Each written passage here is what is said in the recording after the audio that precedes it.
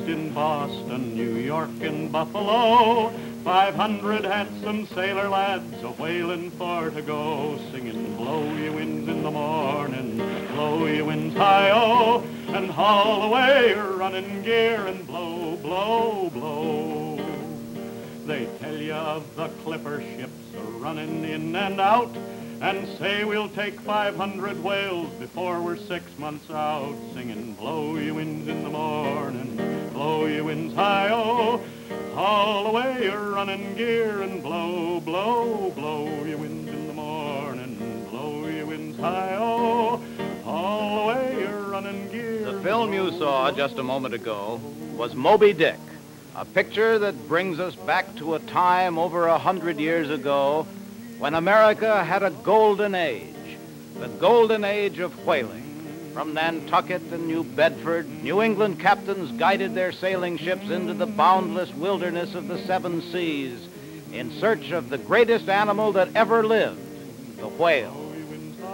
These were the essentials of this greatest of adventures: the whale ship, equipped to sail through any weather; the whale boat, crewed by men ready for battle, headed by the harpooner; and the whale, whose flesh, rendered into oil, lit the lamps of America.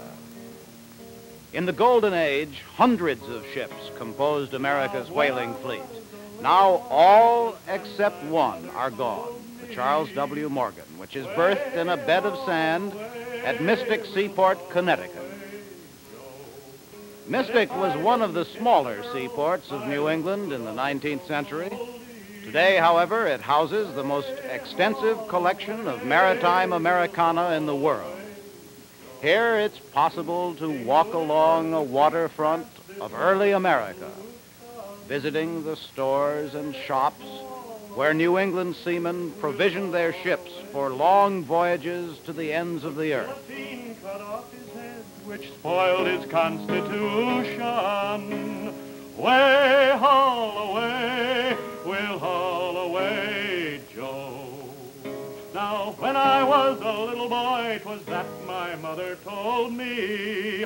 Way, haul away, we'll haul away, Joe.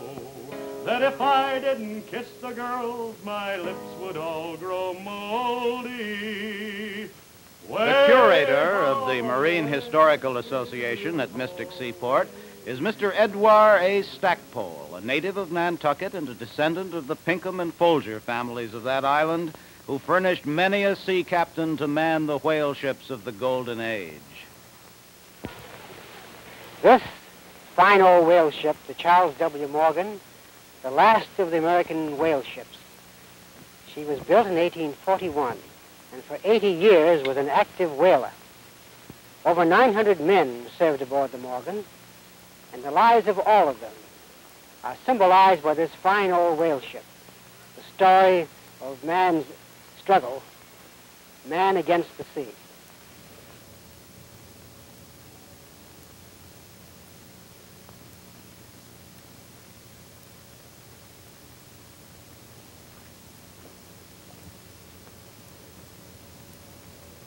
Man against the sea. There's something in that harks back to a primeval urge to combat. Don't you think so, Edward? Yes, Charles, there's no denying that. The law of the sea and the ships that sail on them, I suppose, is one of the underlying reasons why men went to sea in the first place. And, of course, the reasons why men went to whaling from New England. Well, what was that story about Nantucket girls and the harpooneers? That must have spurred the enlistment of young men. Yes, you mean the legend that a Nantucket girl wouldn't marry a man until he'd harpooned his first whale. Yeah. Well, there's a degree of prestige, of course, in being a successful harpooner, and Nantucket women took pride in the accomplishments of their men, so there's a grain of truth in the story, though I really don't think that the marriage rate on Nantucket directly responded to the death rate of whales. When was the golden age of whaling? Well, I think that the Golden Age reached its climax between 1830 and 1850. After that, of course, the discovery of rock oil or petroleum doomed the whaling industry. And in spite of a boom for a while in buggy whips and ladies' corsets, the whaling fleets passed away. Well, by 1921, only one wooden whale ship was left. only one, the Morgan. That's incredible. Yes, it is. And what is even more incredible to me as an historian and as a New Englander is the fact that the United States, which once was the greatest of all whaling nations, has now not one whale ship afloat. Now, why is that? Well, I think it's probably because we've lost a number of things, but most important of all, we have lost probably our whaling tradition, or our maritime tradition. And of course, the American maritime tradition is something we should never lose. An American maritime tradition. Yes, Charles, when people think of the growth of this country, they think of the West. And of course, that probably is true, that that was an important part. But before the opening of the West, this country was basically a maritime nation. And one of the basic reasons for our war with Great Britain was the freedom of the seas. Our economy was dependent upon freedom, and we fought for it. The men who, of course, fought these freedoms at sea were not left to come ashore and lose them. And just as the men of the sea had an individual responsibility in their ships, that on land they had the same individual responsibility. To the welfare of the Republic. Yes. And Mystic has been dedicated to that maritime tradition of individual freedom. Yes, Charles, that the character of our maritime ancestors be understood, and the contribution that they made toward this country's progress not be forgotten. And of course, there's more value to that than meets the eye. Iron men and wooden ships. Right. They were iron men, but their life was their own choice, and they regarded these hardships as a test of their character. Their ships are made of New England oak and pine, and were capable of withstanding all the hazards of the sea. In such ships, they rounded the Horn, went to the Antarctic, tested the typhoons of the China Sea, and all before the advent of these so-called steam vessels. It's hard for us to conceive of a voyage in that period, but let's go back to Mystic Seaport, Connecticut in the mid-1800s for the start of such a voyage that got underway to the sound of a traditional sea shanty. As I was walking down Paradise Street, to me way, hey, blow the man down. A pretty young damsel I chanced for to meet. Give me some time to blow the man down. She was round in the counter and bluff in the bow. To me way, hey, blow the man down. So I took in all sail and cried, way, enough now. Give me some time to blow the man down. I hailed her in English. Before sailing, a whale ship had to be adequately provisioned with foodstuffs and the necessities for the long voyage at sea. I'm from the Black Arrow, bound for the Shakespeare. Give me some time to blow the man down. Blow the man down, bullies, blow the man down. To me way, hey, blow the man down. I'm from the Black Arrow, bound for the Shakespeare. Give me some time to blow the man down. So I tailed her my flipper, and I took her in tow. No whale must be lost because of a bad harpoon. And it's yard arm to yard arm, off we did go. Give me some time to blow the man down. And as we was a-walking, she said unto me, to me way, hey, blow the man down. There's a spanking full rigger just ready. The herbs, brews, and ointments, which were the medicines of the time, were essential supplies. Now this spanking full rigger for New York was bound. To me way, hey, topsails, mainsails, royals, topgallants, jibs, sails well made and in plenty. Give me some time to blow the man. The last supplies are stowed on board, including livestock, for fresh provisions. Come away, hey, blow the man down. The mate knocked me In his down. counting house, the owner gives final orders to the captain. Give me some time. Then the captain confers with the first mate, everything to be ready to sail with the tide. Blow the man down, blades, blow the man down. Come away, hey, blow the man down. The mate knocked me down with the end of a spar. Give me some time. Finally, the crew settles their personal belongings in the forecastle, their home for who knows how long. Out to the sea. Come away, hey, blow the man down. Tumble off, Clement! The wooden rattle calls the men to quarters. Lay out on the yard!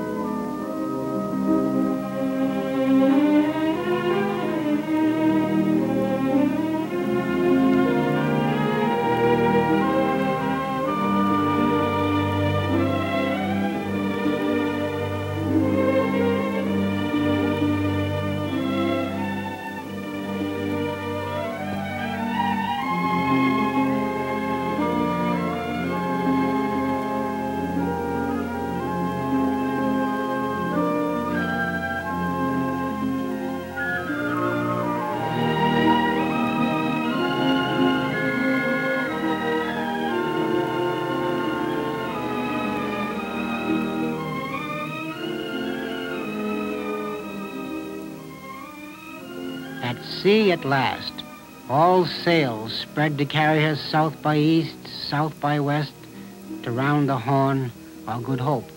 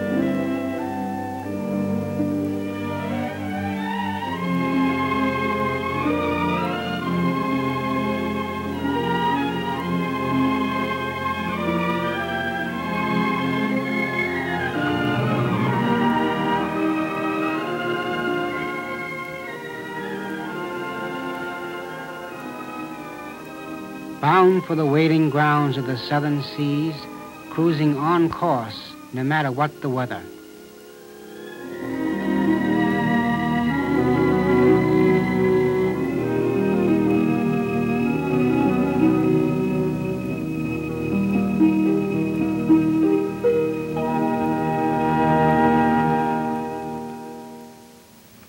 You know, Edouard, as I walked through the Morgan, I got a feeling of harshness, of severity almost, which didn't jibe at all with the romantic notions I expected to have. Well, Charles, whaling was not an easy trade. Voyages lasted sometimes as long as 3 years, and until the hold was full of sperm oil. And it would take them 3 years to get a hold full, huh? Yes, 3 years was not an unusual length of voyage. My golly. Why, the crew's quarters down below there were no bigger, well, half the size of my living room. Yes, 20 men lived in a space of about 16 feet square. And of course, not all were there at one time because the watchers had to go on deck at odd times. They must have got to know each other very well, too well, perhaps. That was one of the hazards of whaling. They were, of course, the very real dangers that Melville so vividly describes in Moby Dick: storms and shipwrecks, and tyrannous captains and hostile natives. And then there was the actual encounter with the whale. Well, was Melville right in his account of the whale attacking the whale boats and destroying Ahab's ship? Melville knew what he was writing about. Sperm whales frequently stove in a whaleboat, and many a ship's log has the entry, boat stove after harpooning whale. As for the sinking of Ahab's ship by Moby Dick, Melville was certainly familiar with the story of the loss of the Essex, which was sunk by a sperm whale deliberately and rammed about 1,200 miles northeast of the Marquesas Islands. Few survived that particular encounter, so that one wasn't always certain about what was going to happen when they fought a whale. A rare classic film taken in 1921 on the Morgan on one of her last voyages brings us back to a critical moment in any whaling voyage. Now the whaling grounds are reached.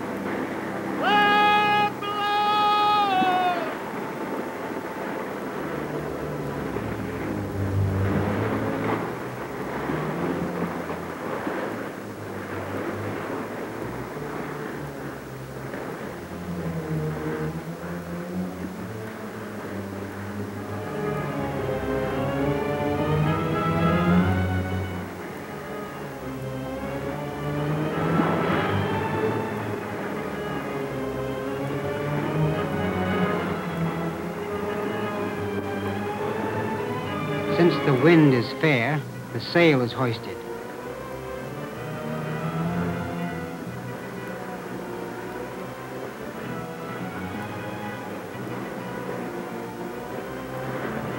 A school of sperm whales, mightiest of mammals.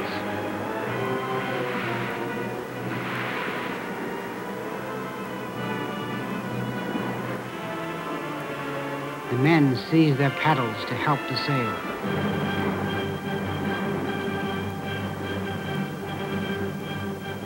Close to the whales, the mast is stepped, and the men take up their oars.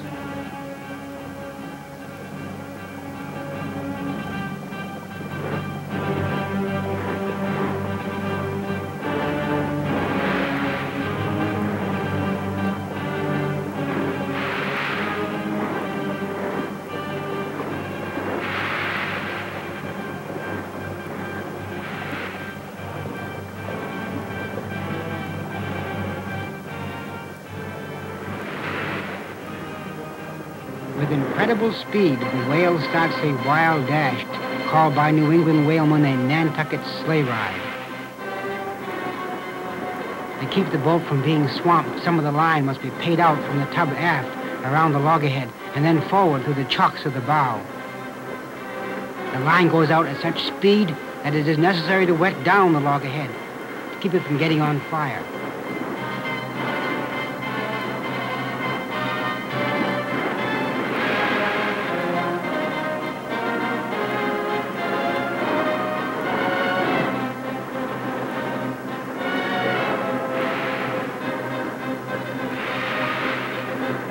A strong whale might keep it up for hours, and often a boat disappeared over the horizon, never to be seen again.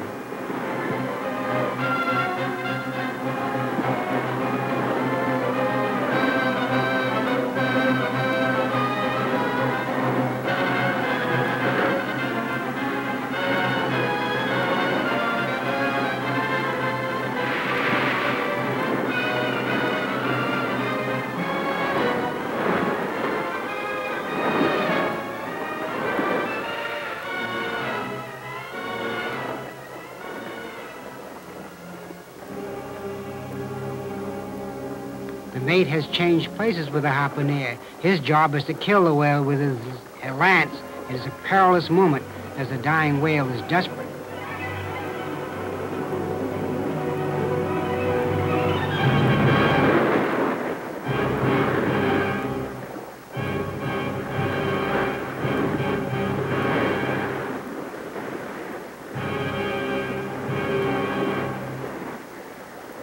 The men right the boat. The whale is dead and is now towed to the whale ship.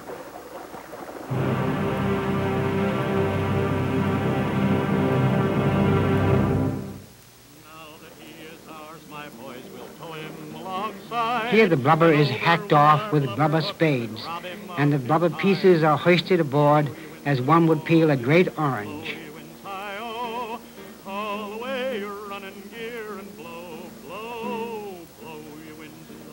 The great windlass whirls away and hoists the blubber aboard.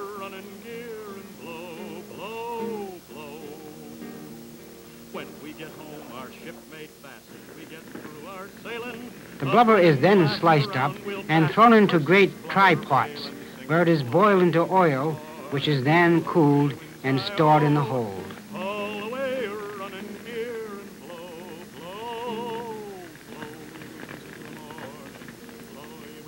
Perhaps 60 whales, and many months later, the whale ship starts for home.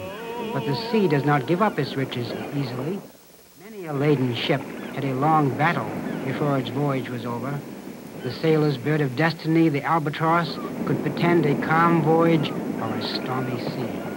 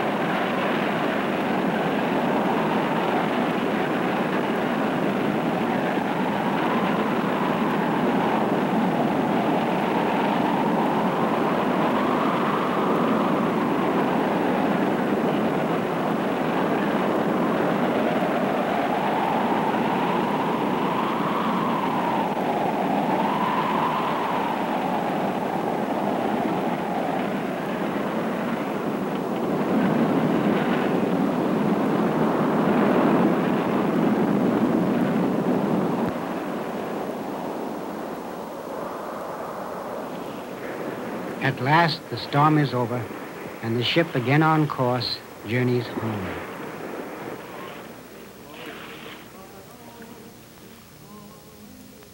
So that's a typical voyage of the golden age of whaling. Well, not exactly, Charles. Even with motion pictures, you couldn't hope to catch all the events that made up whaling trips. the sights and the smells and the tediums and the dangers, enthusiasms. They were all part of each day and night. Still, we have an idea of what it must have been like and how much individual responsibility counted. Thank you, Mr. Stackpole, for helping us get an insight into the golden age of whaling. Thank you, Charles. The whaleman of the early 19th century was a citizen of a watery world. He was a worker who added to the wealth of his country, an oceanographer who contributed much to the world's knowledge of the sea, a sea hunter whose exploits mark a bright page in American history. This ends adventure for the summer. Until we meet again, bon voyage. And we're bound for the Rio Grande. We're bound for the Rio Grande. Sing goodbye, you ladies, we know in this town. Way Rio, we've left you enough for to buy a silk gown, and we're bound for the Rio Grande. Way Rio, we've left you enough for to buy a silk. Opening film portion from the Warner Brothers production, Moby Dick, a Moulin film by John Huston.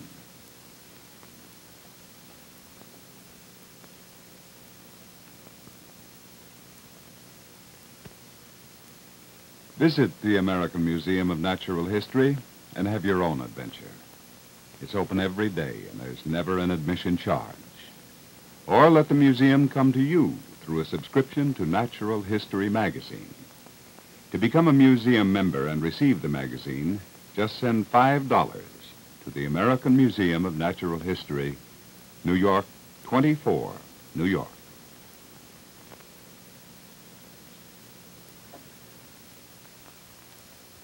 Ed Sullivan has his terrific lineup of stars to entertain you tonight.